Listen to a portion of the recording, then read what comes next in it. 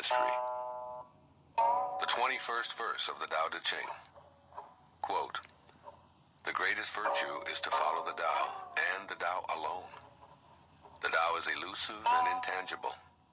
Although formless and intangible, it gives rise to form. Although vague and elusive, it gives rise to shapes. Although dark and obscure, it is the spirit, the essence, the life, breath of all things.